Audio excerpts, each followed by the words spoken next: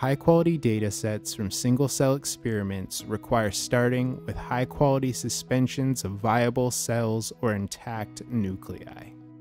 Hands-on methods for producing these suspensions from solid tissue samples can be tedious and prone to variability. We have eliminated these manual protocols with the automated, fast, and easy-to-use Singulator 100 system. The Singulator 100 system generates suspensions of nuclei in as little as 7 minutes and viable single cells in just 20 to 60 minutes from pieces of solid tissue as small as 10 milligrams.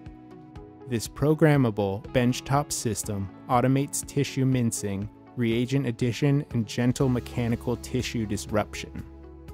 Temperature control on the Singulator allows users to dissociate tissue at 37 degrees Celsius or 6 degrees Celsius.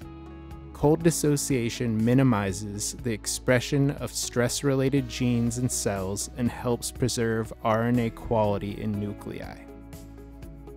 The disposable, easy-to-use sample cartridges are designed to ensure gentle dissociation of solid tissues for maximum yields, cell viability, and nuclei quality.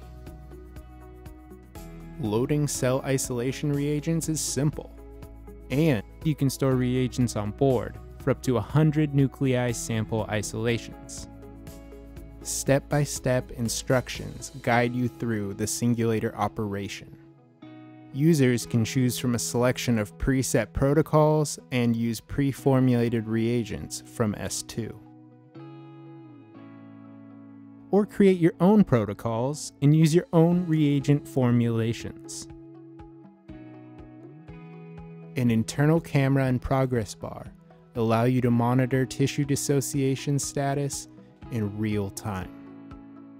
When a run is complete, you remove the sample cartridge and transfer the suspension of single cells or nuclei to a conical tube for centrifugation.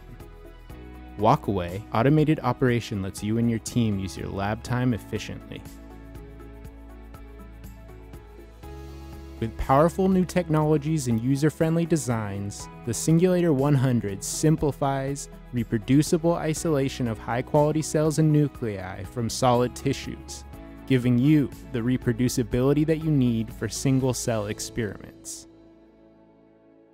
Reimagine your single-cell research today with the Singulator 100 system.